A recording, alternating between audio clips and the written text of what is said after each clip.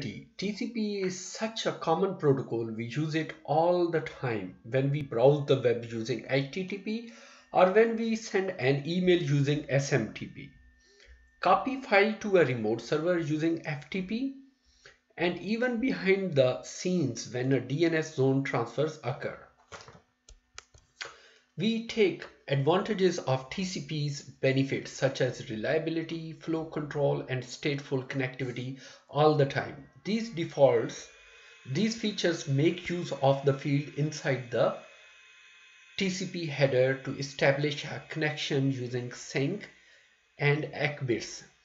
TCP gracefully closes a session using FIN bit, and it is 16-bit window size helps control congestion. TCP connectivity starts with the three-way handshake, and each segment is sequenced and acknowledged during the session to ensure that we don't lose any data along the way. If so, we simply resend what hasn't been acknowledged. But the working of TCP are also target for attack. These attack is vary in purpose and functionality. Let's look at three vulnerabilities. 1. The TCP SYN flood, 2. TCP session hijacking, and 3. TCP reset attack. In a TCP SYN flood attack, there are three approaches that an attacker can take. There is the direct attack, there is a spoofing based attack, and there is a distributed attack. In our example, we can assume that our server is running HTTP, and so there is a daemon running, and it is listening on TCP port 80 for HTTP request. When our host wants to view the web page being served, it sends a TCP connect message first. We perform the three-way handshake, and once established, the server can go ahead and deliver that content back to the end user. When the three-way handshake does not complete, this connection is considered half open. The server has to allocate resources to maintain and track the state of the connection, and this data structure is finite size. In a direct attack, the source host uses its real IP address and it sends a high number of connect message to the server in an attempt to consume resources. But what's to stop the host from completing the handshake? Well, a firewall can be placed in the path to block the responses that are coming back from the host. Because of what's involved in making this happen, the direct attack is not the most common type of attack. Now in our attack, our host becomes an attacker by sending a high number of TCP SYN messages to our server using a spoofed address. The spoof address is either a non-existent address or an address that will be unreachable from the server. So when the server replies back, it goes off into nowhere, and that allocated memory is consumed and unusable. If enough of these requests are made, then eventually the server runs out of memory resources and can't serve its real host. Initiating network from a legitimate source address is a quick way to be located and shut down. And that is why spoofing is so common. So direct attack, not really a particular method for attackers.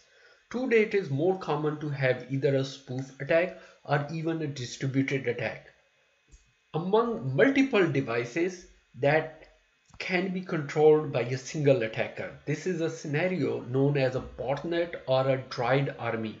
In this case, what happens is an attacker has a control of multiple devices and that are infected with some type of software malware that give access to this command and control devices.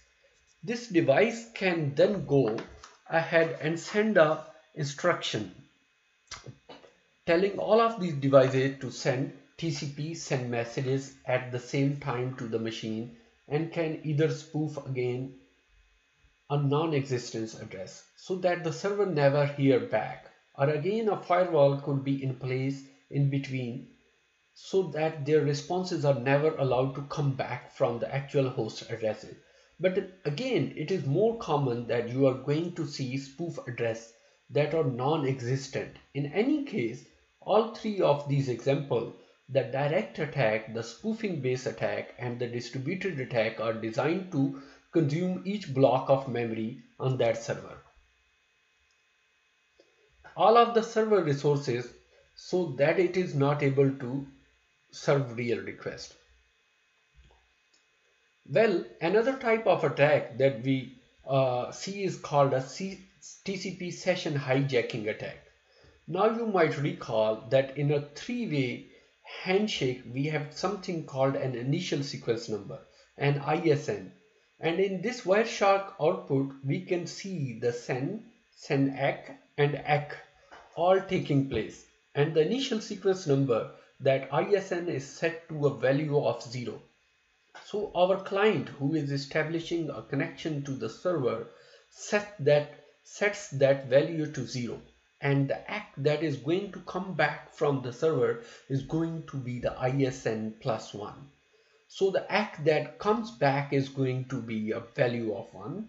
Now to complete that three-way handshake, this client needs to send an ACK back, and the sequence number at this point is going to be a value of 1.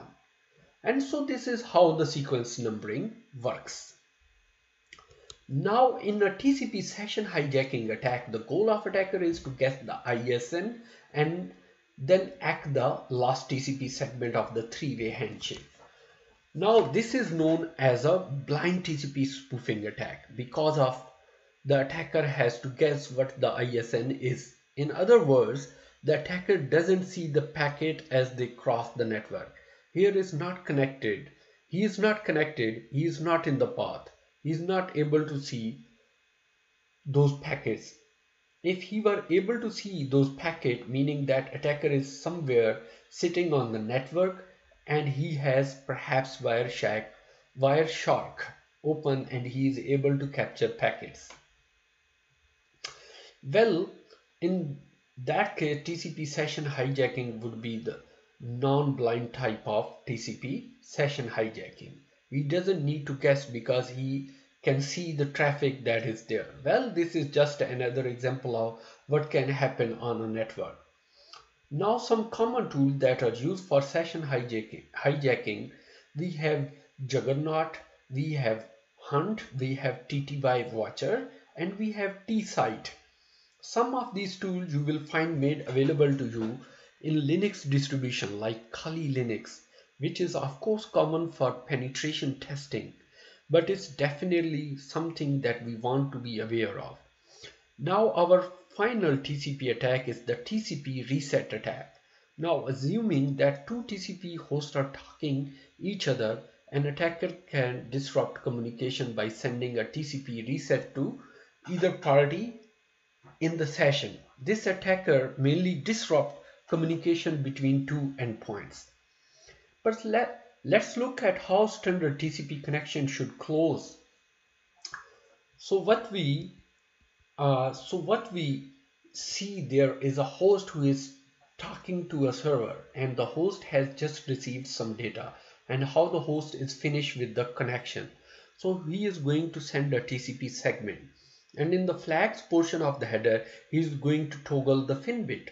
Now when the server receives that, it is an indication to the server that the connection is finished. The server will send two messages back, an ACK as well as his own FIN, and that FIN needs to be ACKed by the client. In this case it indicates that session is now closed and we have done it in a clean fashion. Now there is another way to close the TCP session, and that is using the reset bit what we find in the TCP header. Now normally at values, that value is 0. We don't do a reset if we see a value of 0, and so everything operates normally. But if we toggle that bit, it indicates that the session is closed. So here we can see an example of that client again sending a send message to the server.